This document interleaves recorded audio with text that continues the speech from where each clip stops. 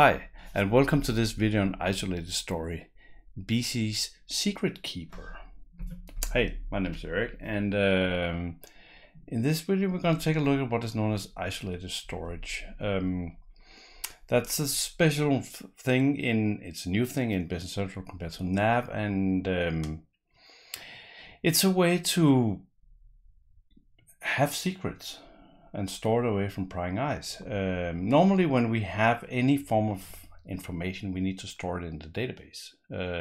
And as soon as something is in the table, it's kind of available for other pieces of customization codes, extensions to look at. But isolated storage is different. The name of it is actually not new. It has been part of .NET for a long time, and in .NET is a way to store data that is specific to a single application. In our case, isolated storage is specific to a single extension, and I use it. We use it a lot in our apps to store credentials, access tokens, and all sort of information that is really should not be available for anybody to see. But let me show you how it works. Here I got Visual Studio Code. I prepared a new extension, and let's create a small app with some credentials set up that we want to store. So we'll create a new file, create a table. I'll call it ISO setup. Primary key is usually when we create a one record table, we create a primary key that is just one single field. And then let's create a username field, text 30, and we'll create a password field, text 30. And I think that's it. That's a pretty good one. We got the primary key, we have the fields that we need. I'm just gonna call this setup table here, and let's create a page for this also. And again, I just use the AL file wizard from the AZAL tools. Wonderful extension to Visual Studio Code. I did a video on it, so if you want to see that one, you can find it below, and if you subscribe, you would get a notification of when I'm actually creating videos and stuff. So go subscribe. We'll create a page, and the page is on the new table we just created. Fast tab, let's create one called login information. Go to next. Go to next. There we go. I want the username and I want the password on that. Perfect. So now we have a table and a page. One thing that's there's a difference between there's a difference in behavior between Nav and Business Central. When you have pages like this in Nav, the page will open up and you could enter in it and it will work. That seems to be broken in Business Central.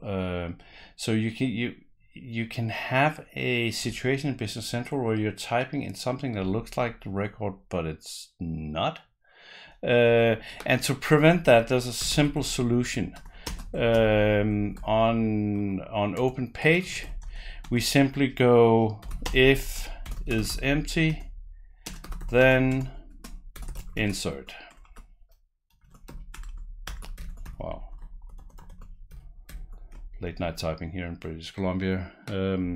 So in this case, there will always be a record, and the primary key is blank, which is fine. But so what we can do with our password field here is, of course, to turn on the extended data type and tell that this one is masked, so we'll get the dots. But what we're trying to achieve here is actually not storing the password. So actually, let's go back to the table for a second and say, okay, this field gone. We don't need it. We do not want to store our password in the database, in a normal table in a field. Isolated storage is still sitting in a database, but it's on the side and it's not available through other means than this one. So let's instead add a procedure to the setup table, and let's call it password, and let's add one where we can set the password. And in order to use isolated storage, you could be tempted to do this, isolated, and then because you have seen that there is a code unit called isolated storage management. Great. So we'll do isolated, and then we'll find the function called. You can see that basically isolated storage is what is known as a key value data storage. So we have a set command. Let me move this up so you can see it. We have a set that takes a key and a value and a scope. But let's just continue this for a second. So as soon as I touch this, the typo method set cannot be used for extension development. And that seems strange because I can go to the documentation and see here that, hey, I can set is supported. But here's the very strange thing. We should not use this code unit. Instead, and this is strange, but you see there's actually already something called isolated storage. So there's something that's available right now, like a magic type inside Business Central. So don't try to use the code unit. That will just give you strange errors. It's just there, isolated storage dot, and now we can actually use the set function. So the set function takes a key. In this case, let's just call the key password. We can also go fancy keys or like GUIDs and stuff like that, but in reality it doesn't matter. So I tend to use keys that are clear text, so I can see what the code is supposed to do. And the value we are setting is going to be our parameter, the PW, and then we need to specify a data scope. And what is a data scope? So the whole idea behind isolated storage is that we want to keep secrets. And we want to make sure that only those who should see the secret can see the secret. And the first level of this is called module, which is kind of a strange name, because what is a module? Well, a module is an app. That's the extension, meaning that if I set the data scope to module, then this app, anywhere in this app, can read this key. Another app cannot see this key. The global scope cannot see this key. The only thing that can see this key is the app, called module for some reason.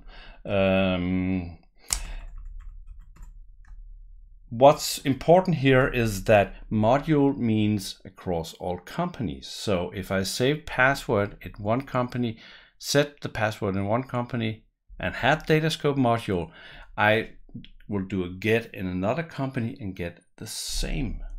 And that might be right for certain scenarios, it might be wrong for other scenarios.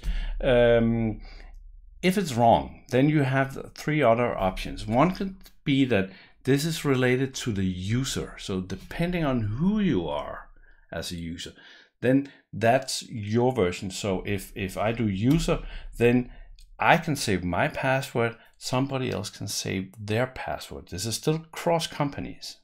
The next one is of course called company, meaning that now we store the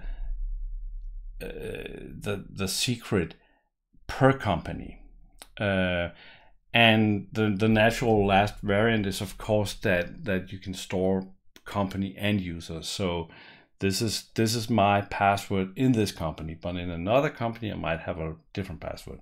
In this case, I'm going to go with company because I'm trying to replace just the password field in a setup with a secret instead. So I will go with company. And you notice that I added a return value here. That's just to make it nice. So I'll actually think, I don't know how I'm going to use this function. So in case I might need to return it again. So now I have a function where I can set the password. So I also need one where I can just get it. And one cool thing about Business Central and AL compared to Nav is that we can do overloads. So now I can create another version of this function called password with no parameters. And in this one, I want to get the value. So I go isolated storage.get. I do password. I need to get it into a variable here, so I'll just create one of those. Text.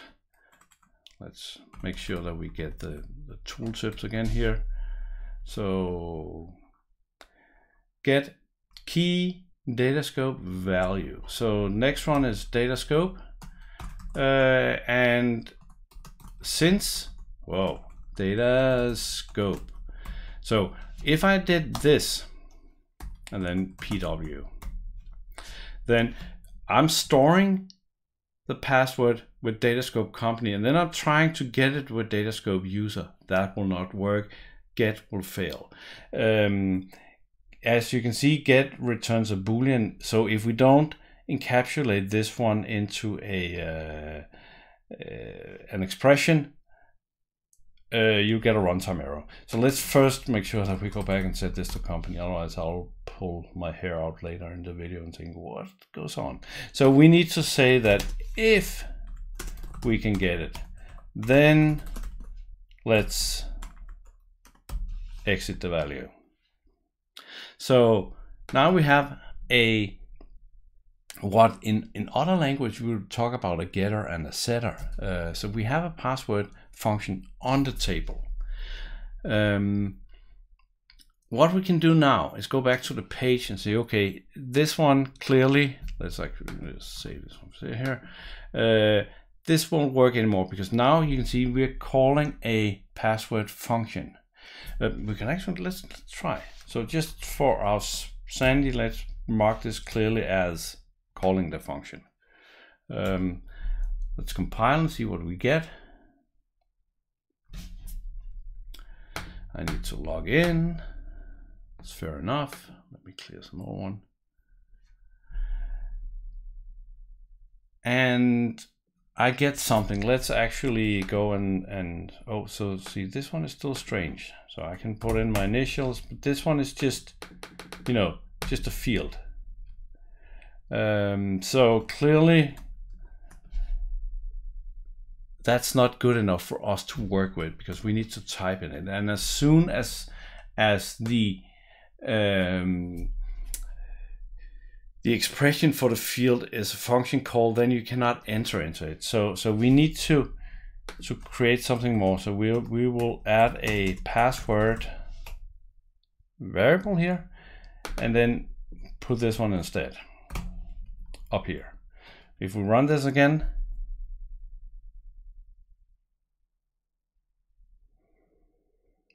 now we can type in it. We can actually type in it while we're not in insert mode. So let's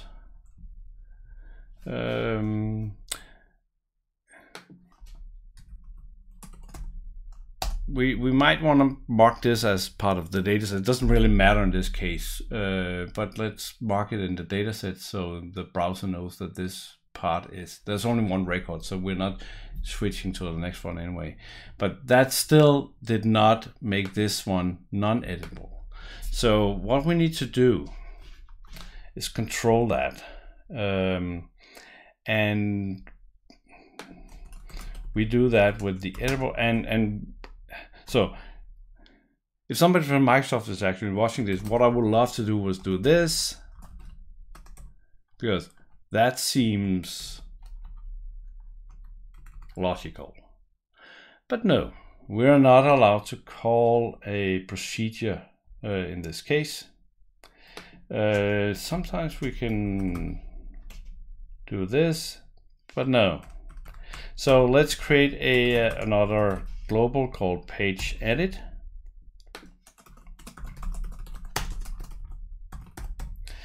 And then here set page edit equal cur page dot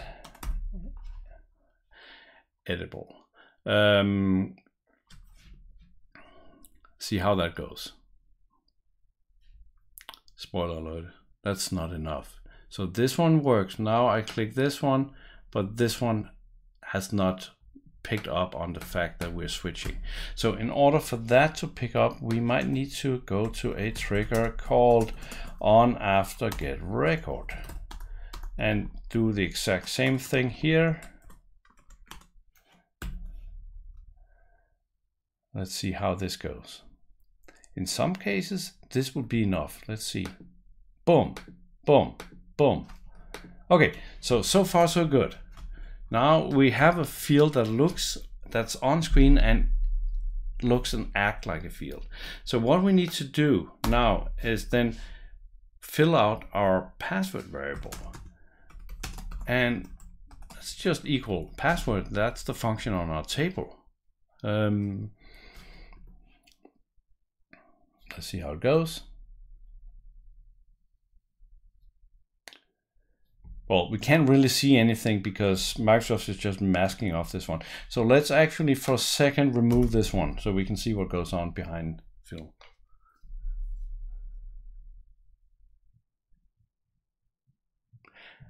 And I get a value. Why do I get a value? I get a value because before I started this video, I was playing around. And it turns out that I actually still have a value sitting in this thing. So even though I cleared everything off, I was just testing some stuff, and I actually put something in the in this one. So let's continue to see. Okay, apparently this thing works exactly the way we want. So let's see, how do we incorporate this one? So let's go back to the setup page, and you all know this is pretty easy. So on validate, when somebody types in the password field, let's call the password with that takes one parameter. So this one is the set. So I compile and deploy again. Go to edit, testing. I hit a 5. I hit a 5. Interesting. So here is the strange thing. Let's do that again. Testing. I exit out of the field. You saw the save thing going on. Let's hit a 5 again. If I can, hit 5. And now we have it. So that you've seen me in other videos complain about this thing, that when is something actually saved and when it's not saved, that can be sometimes confusing. So the only thing we need to do now is turn this one back on, and we could just add, let's add an action here.